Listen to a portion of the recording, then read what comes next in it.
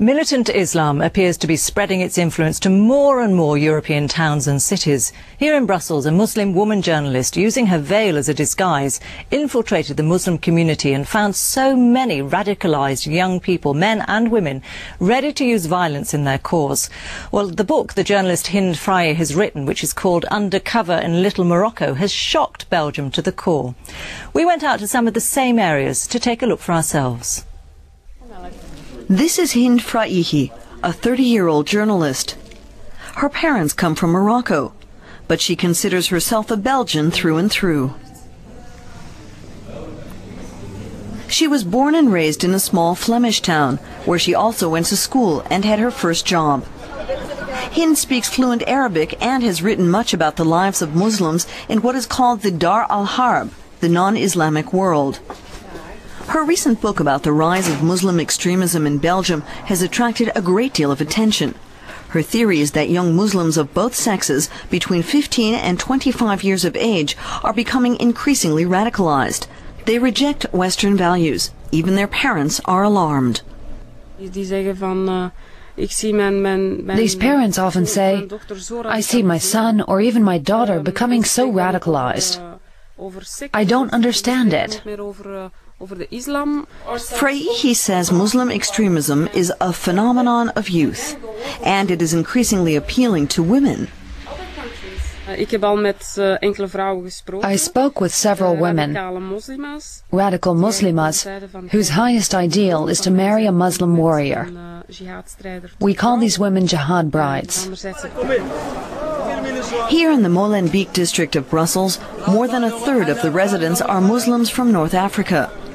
Hind spent 2 months living and researching here, undercover, posing as a sociology student, in order to learn more about Islamist extremism.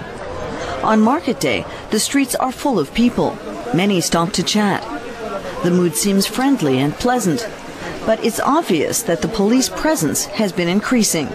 The authorities are aware of a rising potential for violence in the area. Suddenly we're told we're unwelcome. This man tells us to stop filming, warning us in no uncertain terms that he'll get violent if we don't get out of here right away. The bystanders are also upset. We move on in an attempt to defuse the situation. But the man follows us, and a short while later we have another run-in with him. He tells us to take away the camera. He tells us we have no rights and can only film if he allows it. Belgian laws do not interest him. The man is confident that it is he who controls the neighborhood. Molenbeek's police station is located hardly 100 meters away. Many police officers are afraid that the state no longer wields authority here, at least not the sole authority. They know that Islamists view Molenbeek as subject only to Muslim law. Many of the older men despair and call these young people a lost generation. But no one wants to say it on camera. It's too dangerous to get into a fight with them. These men are arguing the rules of coexistence. Our camera is a provocation. Its mere presence seems to call into question who makes the rules here. With much effort, 5 police officers are able to calm everybody down.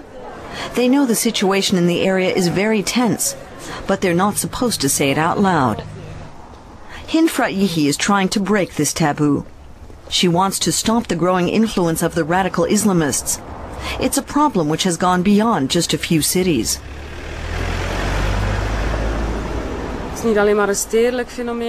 This is no longer just a phenomenon in cities. It's long since reached rural areas, and not just in Europe, but worldwide.